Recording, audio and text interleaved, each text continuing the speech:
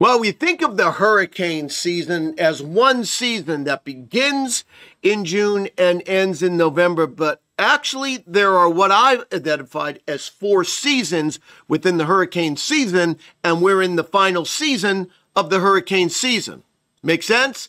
Take a look at this. This is the hurricane season. Again, sometimes you can get storms before and then after the official end and start of the season. But by and large, I mean, you look in here, this is the heart of the season, right? From about August 15th through the month of September. That is the heart of the season. However, it's a little more complicated than that because I've identified 4 seasons within the season. Again, you could see all the storms here that we've had. But what I've identified is this. The 4 seasons, early season development is characterized by what? Homegrown development, right? That's what we see. We also see homegrown development when? Late in the season, where we are right now. And in fact, when you look at the breeding ground for November, you'll notice it's close to the United States. You see that? It changes quite a bit from October and certainly September than where it is right now. And the reason we see what we call homegrown development is because the only way to get development a lot of times this time of the year is with a dip in the jet stream or an interaction with the jet stream and the tropics. And there's a reason for that.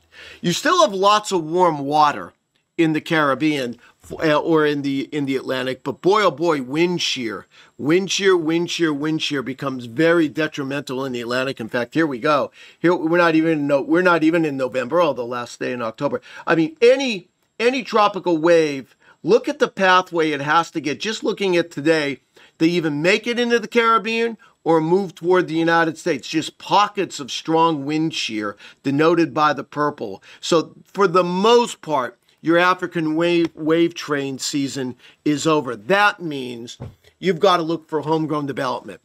That's the only way to get development this time of the year. Now, water temperatures are still warm, but these tropical waves will get shredded by the westerly wind shear across the Atlantic. Now, for those that you don't know, the term homegrown development is a unique AccuWeather term. I never heard it any place until I started here 35 years ago. And this is what it entails.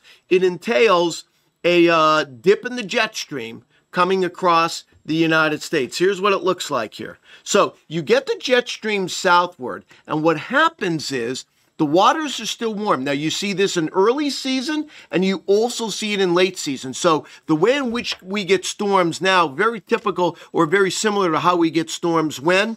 During the early part of the season in June and July.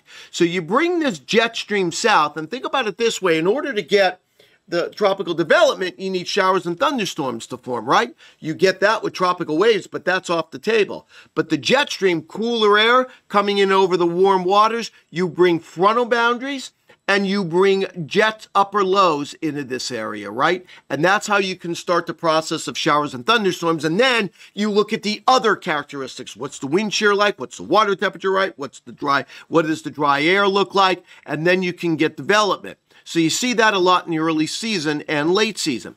The other way, and it's part of the homegrown development process, what I should have put in here is you get gyres to form. Okay, that sounds complicated, right? It's really not. So you get this dip in the jet stream, right? And a gyre forms because you're changing the wind direction across Mexico and Central America. It's usually coming in out of the southeast. But when you get a dip in the jet stream here, and you need that to occur for about, I'd say 42 to 3 days, you change the wind flow, right, across Mexico and Central America out of the west-northwest. But you keep the easterly flow coming in across the Caribbean. So what you ended up doing is you start getting this, an anticyclonic wind flow here, a gyre or an area of low pressure. What happens with low pressure?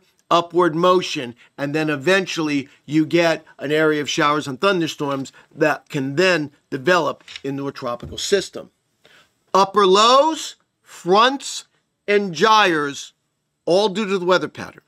Okay, so moving forward, do we have any of that going on? Well, remember, the equations haven't changed for tropical development. You need the warm water. We got that. Check. But these are the two limiting factors during the month of November. And if I would say the one that is the most detrimental, wind shear, strong winds aloft. Now, let me show you something here, what the wind shear looks like across even in the Caribbean and the Gulf here. This is our wind shear product here. So you're looking at the winds in the middle and upper part of the atmosphere, and it's color-coded. Where you see the red, there's too much wind shear. Take a look. Here's Florida here. Gulf of Mexico, this is Monday. Closed down, too much wind shear. But you'll notice pockets in here.